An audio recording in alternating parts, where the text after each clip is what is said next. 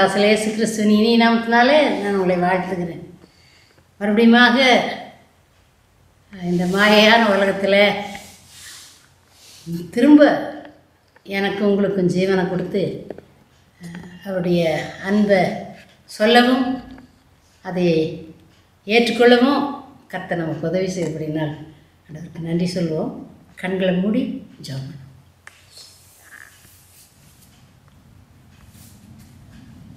அன்பின் தாப்பனே, அடியாருடைய வாயின் வார்த்தைகளும் இருதயத்தின் தியானமும் உடைய சமூகத்தில் பிரீதியாக இருப்பதாக.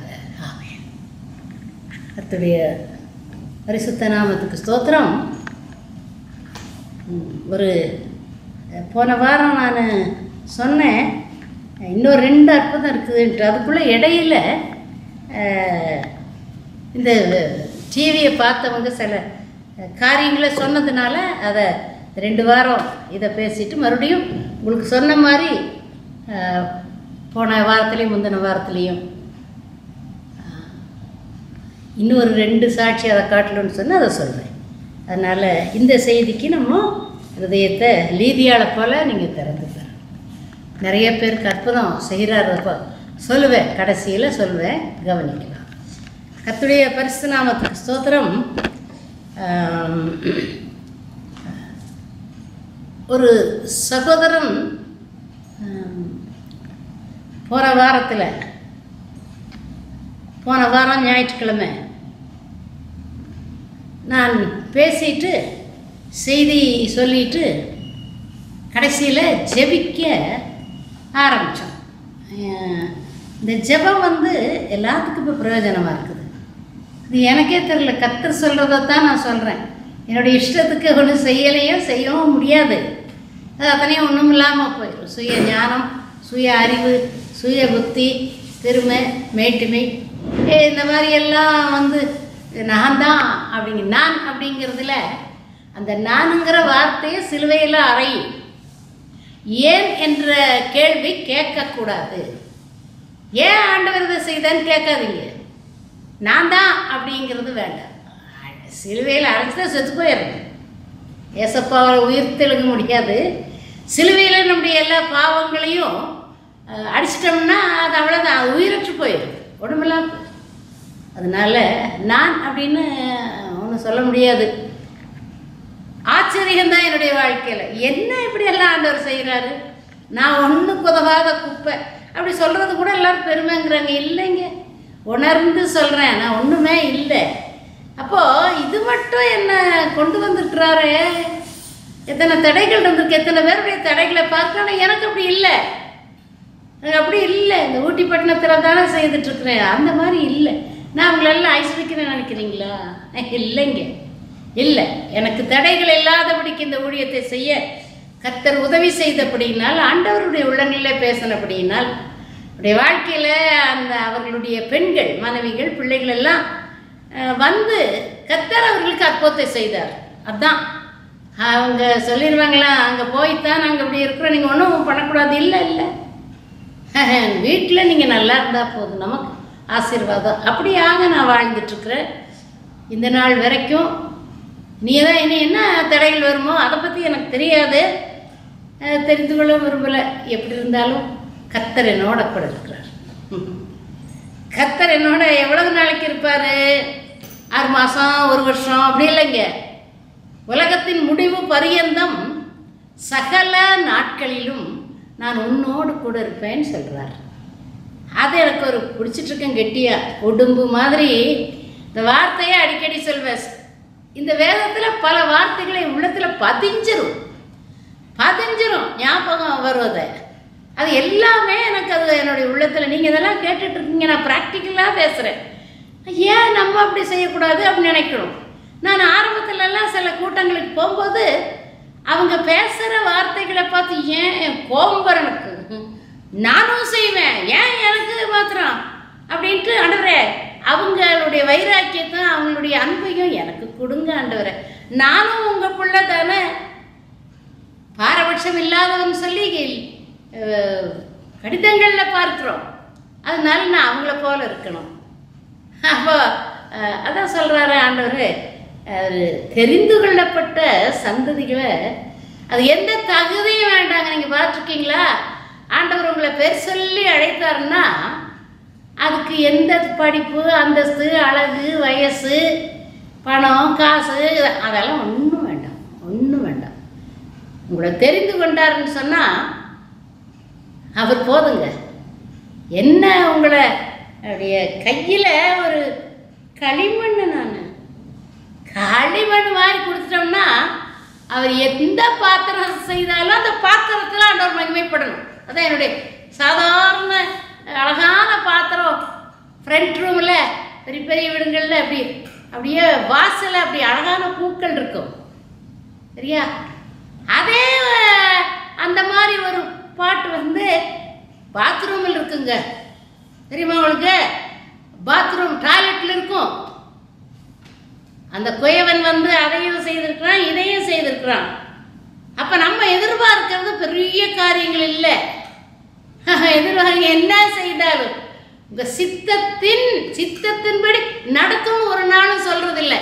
சித்தத்தின் மையத்தில் என்னை நிறுத்துங்க. விளங்குதா உங்களுக்கு? சித்தம் ரவுண்டு.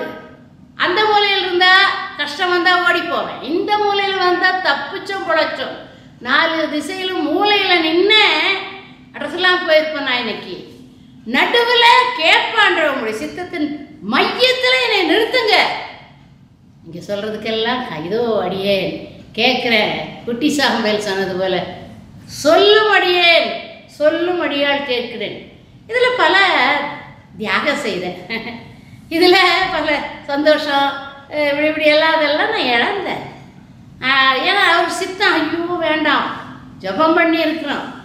ஆனால் அப்படி பண்ணதை இன்னைக்கு என்ன அதிகமாக உயர்த்தி என்னங்க ஆத்மாக்களை கொடுக்கறது தான் உயர்வு இல்லை. ரொம்ப அதெல்லாம் இல்லை. எனக்கு நிறைய ஆத்மாக்களை கொடுத்துருக்கிறார் ஆண்டவர், நிறைய பேரை கொடுத்துருக்கா, இன்னும் கொடுப்பார். இந்த டிவி மூலமாக நிறைய ஆண்டவரை ஏற்றுக்கொண்டிருக்காங்க. கடைசி போன வாரம் எத்தனாம் தேதி ரமேஷ்? போன வாரம் சொன்னா தான் உங்களுக்கு தெரியும். என்ன வாரம்? எத்தனை வாரம்? என்ன தேதி? 13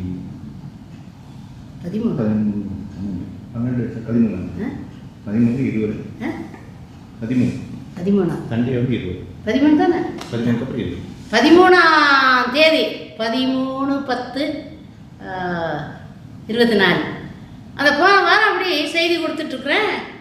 அப்போ அந்த ஜெபம் எல்லாம் முடிச்சுட்டு செய்தியெல்லாம் சொல்லிட்டு இப்படி எண்ணமெல்லாம் இந்த செய்திக்கு காத்திருக்கணும். அது ஜெபம் ஆசீர்வாதத்துக்காக. ஷோ அவங்க வாயில் என்ன வருதோ அது எனக்கு வரணும், ஆசீர்வாதம் ஆசீர்வாதம் ஆசீர்வாதம் தான் ரொம்ப பேர் ஜெபத்தை தான் வரும். சரி, அப்படி எதிர்பார்ப்போடு வந்த உடனே அவங்களுக்கு ஒரு எச்சரிப்பின் ஜெபம் வரும். நீ இதில் இருக்கிற விட்டுரு அப்படிங்கும்போது என்ன இது ஜெபம்?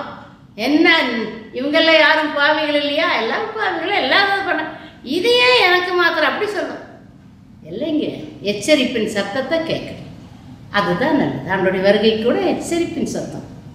அதனால் நான் ஜெபத்தை விட செய்திகளை நீங்கள் கேட்டீங்கன்னா அது எனக்கு சந்தோஷம். ஆண்டவர்கிட்ட ரொம்ப சந்தோஷமாக நன்றி சொல்லிகிட்டு இருப்பேன்.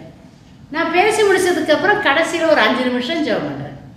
அந்த ஜெபம் பண்ணும்போது நான் ஆண்டவர் சொன்னது ஆவியானவர் சொல்கிறாரு. அவர் உட்கார்ந்து நல்லா கேட்டுட்ருக்காங்க, சந்தோஷமாக விசுவாசத்தோடு கேட்குறாங்க. நல்லது தான், கேட்டு முடிச்சிட்டாங்க. இப்போது ஆசீர்வாதத்துக்காக எழுந்து நிற்க சொல்லு அப்படின்னார். அப்போ நான் சரி ஆண்டவரை சொல்கிறேன் அப்படின்னு சொல்லிட்டு இப்போது 5 நிமிஷம் இருக்குது, எழுந்து நிற்போம். எழுந்து நின்று ஆண்டுட்டு உட்காந்துட்டு யாராச்சும் நிற்கிறவங்களுக்கு தான் கொடுப்பாங்க, எதுவும் உட்காந்துட்டே இருக்கிறவங்களுக்கு கொடுப்பாங்களா? அதனால ஆவியானவர் சொன்னார் எழுந்து நிற்போம். இந்த கடைசி நேரத்தில் ஜெபத்துக்கு எழுந்து நிற்கிறவர்களை ஈஸியாக தொடர்றதுக்கு எதுக்கும் ஆசீர்வாதமாக இருக்கும். படுத்துக்கொண்டு இருக்கிறவங்க வியாதியிலையும் போராட்டங்கள்லையும் பலவீனத்திலையும் யாரும் கவனிக்காத நிலையிலையும் பலவிதமான நோய்கள்லையும் வயதானவர்களும் இப்படிப்பட்டவங்களெல்லாம் படுத்துட்டு இருக்கிறீங்க. ஆவியானவர் சொல்றாரு, நீ ஜெபிக்கும் பொழுது நான் வல்லமையை ஊற்றுவேன், ஊற்றும் போது அவங்க எந்திரிச்சு உட்கார சொல்லு. படுத்துட்டு இருக்காங்கல்ல, எந்திரிக்கவே முடியும், எந்திரிச்சு உட்கார சொல்லு அப்படின்னு சொல்லி சொன்னார் ஆண்டவர். அதையும் சொல்லிட்டு இருக்கிறேன். அதை நீங்க கவனிச்சுட்டு இருக்கீங்க. யாராரு இந்த உட்கார்ந்து இருக்கிறவங்களே நிக்க சொல்லு, நின்று கையெழுந்த சொல்லு. படுத்துட்டு இருக்காங்களே, எழுந்திருக்க முடியாதபடி அவங்க பேர்ல என்னுடைய ஆவியை ஊற்றுவேன், அவங்க எந்திரிச்சு உட்கார சொல்லு அப்படின்னு நான் ஜெபம் பண்ணிட்டு இருக்கும்போது ஒரு சகோதரன், ஈரோட்டில் இருக்கிற ஒரு சகோதரன், கிரேஸ் நகர் பஸ் ஸ்டாண்டுக்கு ஒரு 10 கிலோ தூரம், கிரேஸ் நகர் ஈரோடு, அங்கே இருக்கிறாங்க. சகோதரர் பேர் ராஜமன்னார், மனைவி செல்வராணி. ஊழியம் அவங்க ஃபாஸ்டிங் ப்ரேயர் வெள்ளிக்கிழமை ஜெபம் பண்ணிட்டு இருக்கிறாங்க. அந்த சகோதரன் ஒரு நாள் இந்த ராஜமன்னாருங்கிறவர் வேலைக்கு போயிட்டு இறங்கினாராமா. இறங்கும் போது அப்படியே கால் இடறி விழுந்து அப்படியே முழுசுமாக நொறுங்கி போயிட்டார். எங்கெங்கேயோ கொண்டு போனாங்களா ஆஸ்பத்திரிக்கு, ப்ரைவேட் ஆஸ்பத்திரிக்கு கொண்டு போனாங்களா, ஒன்றுமே சரியாகலை. பணம் நிறையா செலவாக இருக்குது. சொந்த பந்தமெல்லாம் கொடுத்தாங்களாம். இந்த சகோதரி சபைகளில் கொடுத்தாங்க எங்களுக்கு. எங்கள் வீட்டுக்கார் நாங்கள் ஆலயத்துக்கெல்லாம் போவோம். போகாத சில ஆலயங்கள் இருந்து எங்கள் நிலைமையை சொல்லியிருப்பாங்க போல் இருக்கு. நிறைய காசு, லட்சக்கணக்காக கொடுத்தாங்க காசு. அதனால் ஜீவன் கிடச்சிருச்சு. படுத்துட்ருக்கிறார் எங்கள் வீட்டுக்கார். நான் வெளியில் போக மாட்டேன் ஏன்னு சொன்னால் அவருக்கு பெட்லேயே எல்லாம் போகுது. அதனால் நான் அந்த பக்கம் அதை தாய் பார்க்க முடியாது, அதை பிள்ளைகள் பார்க்க முடியாது, வேறு யாரும் அந்த மாதிரி பேஷண்ட்டுகள், அந்த மாதிரி நோயாளிகளை பார்க்க முடியாது. அதனால் நான் தான் பார்ப்பேன். மற்றவங்க சலிச்சுக்குவாங்க. ஆனால் நான் கட்டின மனைவி, நான் வீட்லேயே தான் இருப்பேன். அதுக்கு என்ன வேணுமோ அதெல்லாம் செய்துட்டு வீட்டில் இருக்கேன். என் மேலே அவருக்கு பிரியம், அவர் பேரில் எனக்கும் பிரியமாக இருக்கிறதுனால தான் நான் செய்கிறேன். மற்ற மனைவிகள் எல்லாம் எத்தனையோ பேர் நம்ம கேட்டிருக்கோம். பொல்லாத மனைவிகள் இல்லை, ரொம்ப பொல்லாதவங்க. நல்லா இருக்கிற வரைக்கும் இருப்பாங்க, அப்புறம் ஓடி போயிடுவாங்க. இந்த சகோதரி பார்த்து எடுத்து கவனிச்சிட்டே இருக்கிறாங்க. அப்போது அந்த போன வாரம் 13ஆம் தேதி ஞாயிற்றுக்கிழமை நான் கடைசியில் ஜெபம் பண்ணும்போது எல்லாம் எடுத்து நில்லுங்கன்னு அதில் நிறைய பேர் கூப்பிட்டு சொன்னாங்க. இப்போ எனக்கு நான் ஊழியம் செய்யும்போது நடந்த அற்புதத்தெல்லாம் என்னால் சொல்ல முடியாது போல் இருக்குது. இதை விட்டுட்டு எப்படி சொல்கிறது? அப்போது எல்லாம் இவர் என்ன பண்ணாரா, டிவியை பார்த்துட்டே இருக்கிறாங்களாம். ஜாய் டிவியில் ஒவ்வொரு ஞாயிற்றுக்கிழமையும் சாயங்காலம் 6 மணிக்கு பேசுகிறாங்க. முதல்ல வேறு நாள் பேசுனாங்க, இந்த நாள் கர்த்தர் எனக்கு கொடுத்த நாள். அதனால ஜாய் டிவியில் முதல்ல பெண்கள் பார்ப்பாங்க. வெள்ளிக்கிழமை எல்லாம் ஃபாஸ்டிங்கு எல்லாம் பொம்பளைக்கு இருப்பாங்க, அப்புறம் ஏதாவது செய்துட்ருப்பாங்க. இந்த ஞாயிற்றுக்கிழமை சகோதரர்கள் பார்க்குறாங்க. அதில் எனக்கு ரொம்ப ரொம்ப சந்தோஷம். ஏன்னா ஒரு நல்ல நேரத்தை கர்த்தர் எனக்கு கொடுத்துருக்காரு. இப்போ நிறைய பேர் சகோதரர்கள் கூப்பிட்டு சொல்லிட்டு இருக்கிறாங்க. சரியா? அதனால கர்த்தருடைய நாமத்துக்கு இது கர்த்தர் கொடுத்த கிருபை நேரம்.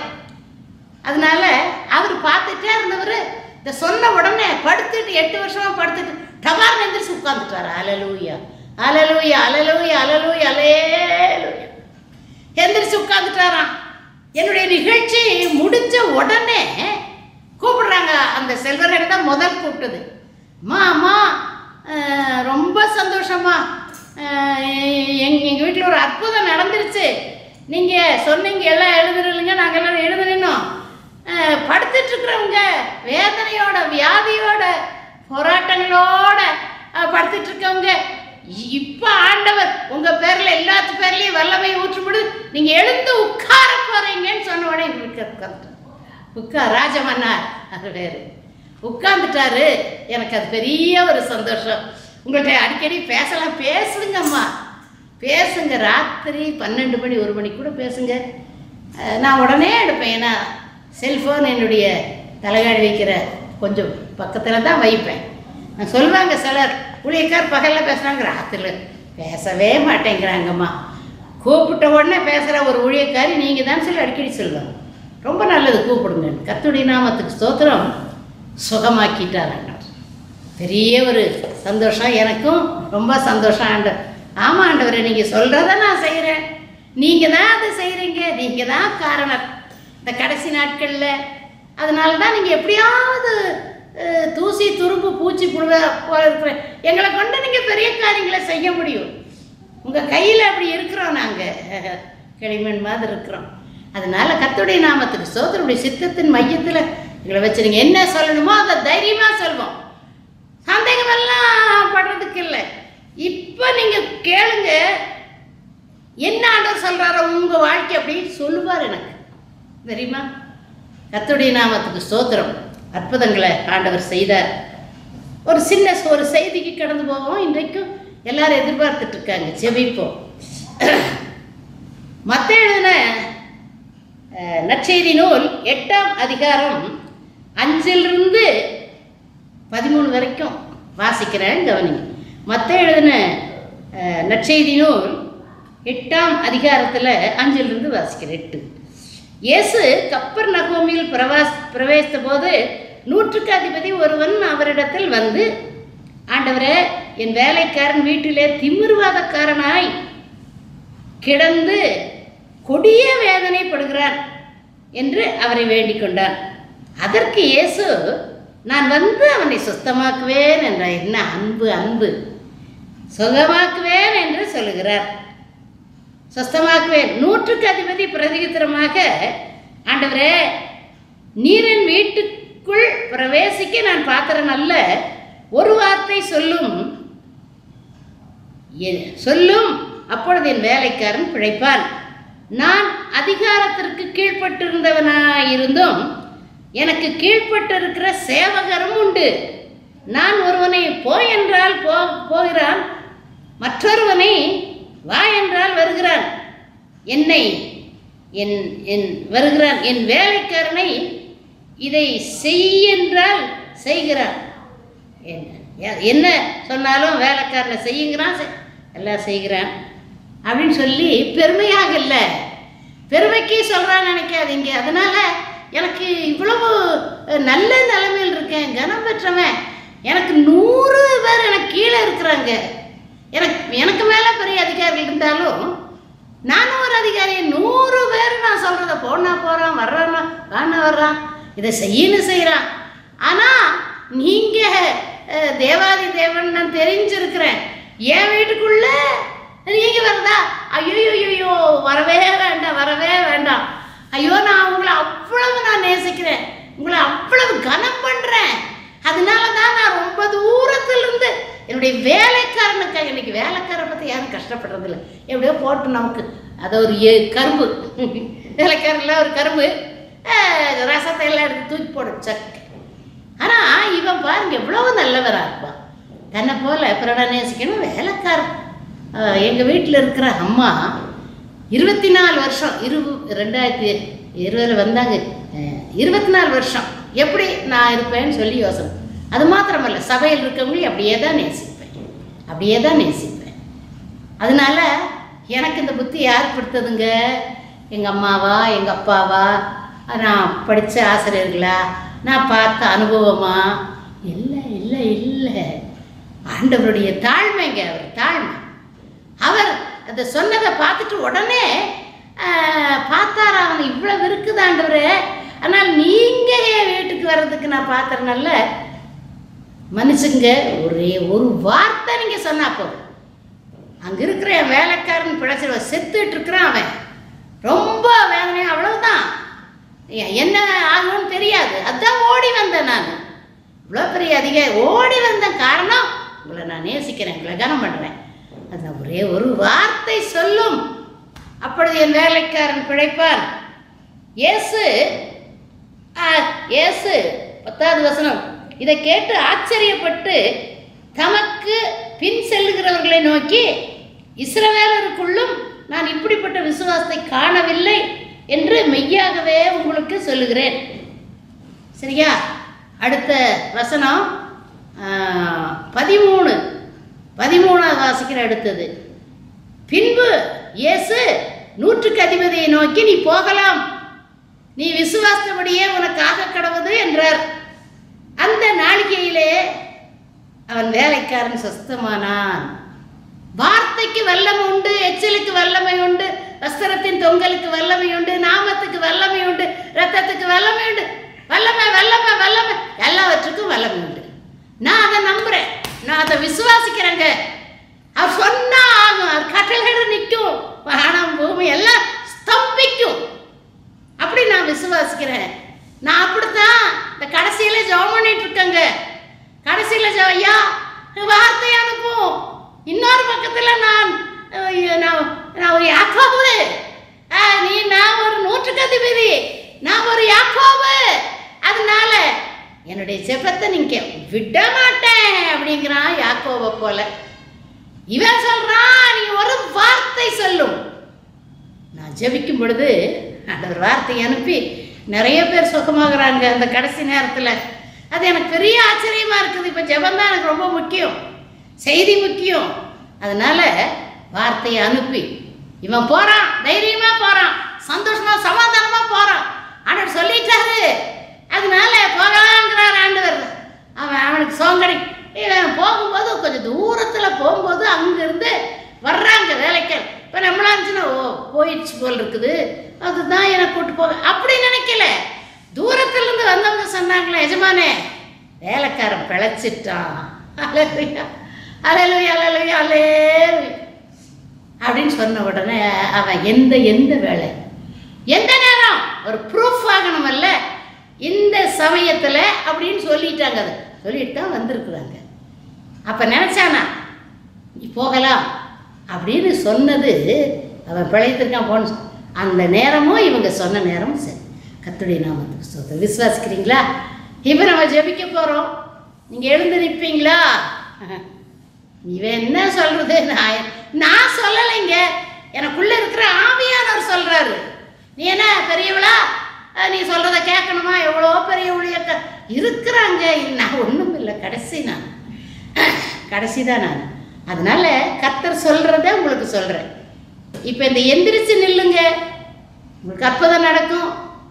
வாலிப பிள்ளைகள், சின்ன பிள்ளைகள், தம்பிகள், தம்பிமார்கள், தங்கைமார்கள், குடும்பத்தின் தலைவர்கள், குடும்பத்தின் தலைவிகள் எல்லாம் நல்லா இருக்கவங்க எல்லாம் உட்காந்துட்டு பார்க்குறவங்க எந்திரிச்சு நில்லுங்க. அந்த படுத்துட்டு இருக்கிறாங்களே வியாதிப்பட்டு வயதானவர்கள் முடியலன்னா அனத்திட்டு இருப்பாங்க. உங்கள் வீட்டுக்குள்ளே சந்தோஷமா பாடி ஆடி இதுங்க அனத்துங்க. அப்படிப்பட்ட நிலையில் இருக்கவங்க இப்போ நான் சொல்கிறேன், நீங்கள் எந்திரிச்சு உட்காருவீங்க. சரியா? எந்திரிச்சு உட்காந்துருவீங்க. சகோதரனுக்காக நன்றி சொல்கிறேன். அவர் வந்து உங்களை நான் வந்து உங்களை பார்க்கணுன்னு ஆசை, வர முடியாது. நீங்கள் வாங்கம்மா. சரி வரேன். நான் வரும்போது நான் கண்டிப்பாக வருவேன். உங்களை நான் பார்க்க முடியுது. என்னத்தான் நீங்கள் வாரம் பார்க்குறீங்களே டிவியில், ஜாய் டிவியில் ஞாயிற்றுக்கிழமை 6 மணிக்கு பார்க்குறீங்கல்ல. எனக்கு தான் ஆசை உங்களெல்லாம் பார்க்கணும். சிலர் வாட்ஸ்அப்பில் அனுப்புகிறாங்க, நிறைய பேர் அவங்கள பார்த்துக்கிறேன். ஆனால் இப்படிப்பட்டவர்கள் நான் பார்க்க முடியலனாலும் ஆண்டவர் கர்த்தருடைய கண்களில் நான் பார்ப்பேன். எழுந்து நிற்போமா? கண்களை மூடி ஜெபம் பண்ணுமா? எழுந்து நிற்போம். நான் சுகமானேன் புண்ணியரின் காயங்களால். நான் சுகமானேன் புண்ணியரின் காயங்களால். அல்லேலூயா அல்லேலூயா அல்லேலூயா ஆனந்தமே. அல்லேலூயா அல்லேலூயா அல்லேலூயா ஆரோக்கியமே. அல்லேலூயா ஆரோக்கியமே. ஆமென். ஆண்டவரே படுத்துக்கொண்டிருக்கிறாங்க, ஆண்டவரே உட்கார்ந்து கொண்டு கேட்குறாங்க, அமைதி அழகாக உட்கார்ந்துட்டு இருக்கிறாங்க. ஆண்டவரே ஏசப்பா, இப்போ ஜெப நேரம், ஜெப வேலை, உன்னை தேடி வருவேன்னு சொல்லிட்டு இருக்கீங்க. நீ சொல்லு, நான் அனுப்புவேன். 100க்கு அதிபதியை போல நீ கேட்டுட்டு இருக்கிற, அனுப்புவேன். நீ இல்லைன்னா விட மாட்டேன். நீ அதை யாக்கோபை போல நீ பிடிச்சிட்டு இருக்கிற என்னைய பாதத்தை. அதனால நான் அனுப்பாம இருக்க முடியாது. உன் பிடிவாதம், உன்னுடைய ஏக்கம், உன்னுடைய எப்படி ஆத்துமா பாரம், நீ விட மாட்டேன் என்னைய. ஆமா ஆண்டவரை விடவே மாட்டேன். அதே போல நம்புற விசுவாசிக்கிற வார்த்தையை அனுப்புங்க.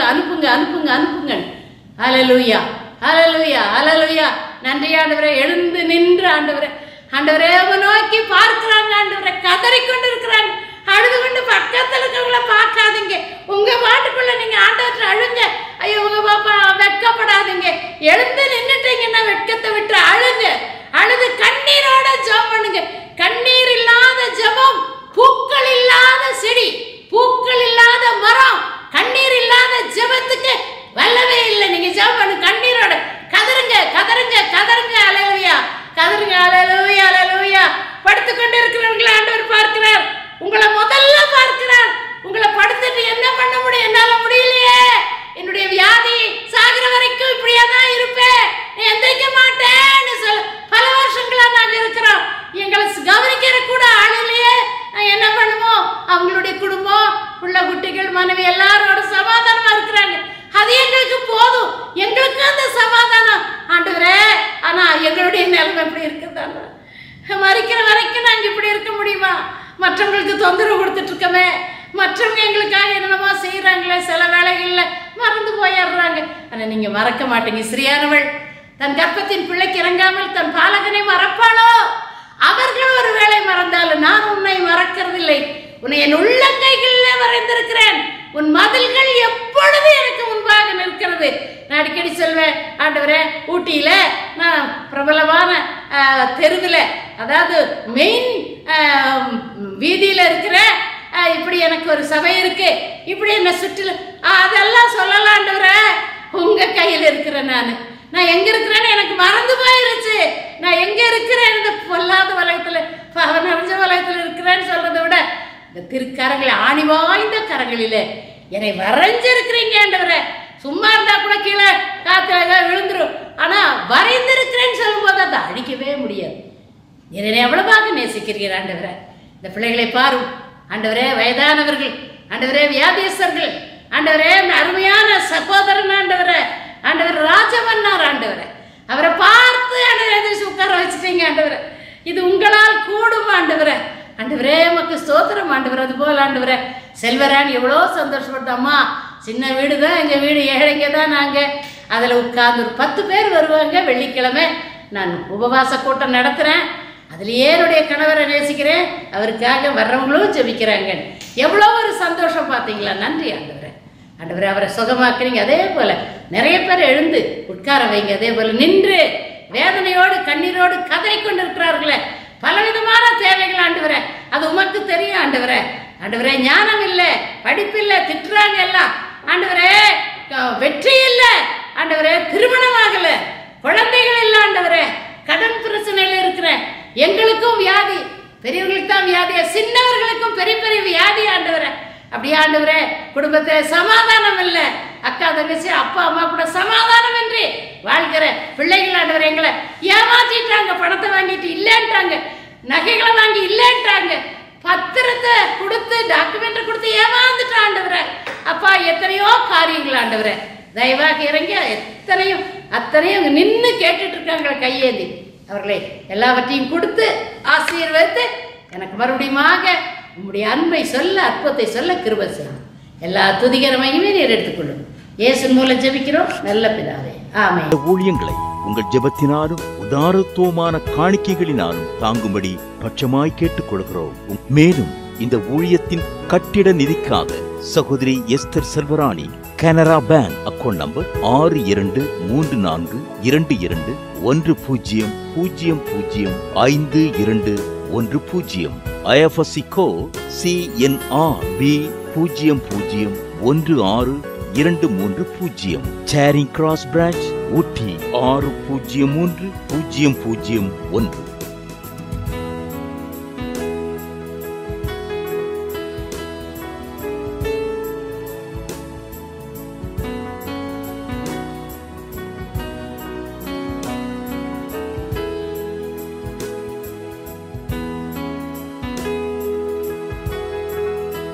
உங்கள் காணிக்கைகளை நீங்கள் அனுப்ப வேண்டிய எங்கள் வங்கி விலாசம் Deborah good news ministries Indian bank account number 6078955776 IFSC code IDIB 0000U 6019. சேரிங் கிராஸ் பிரான்ச் ஊட்டி 603001.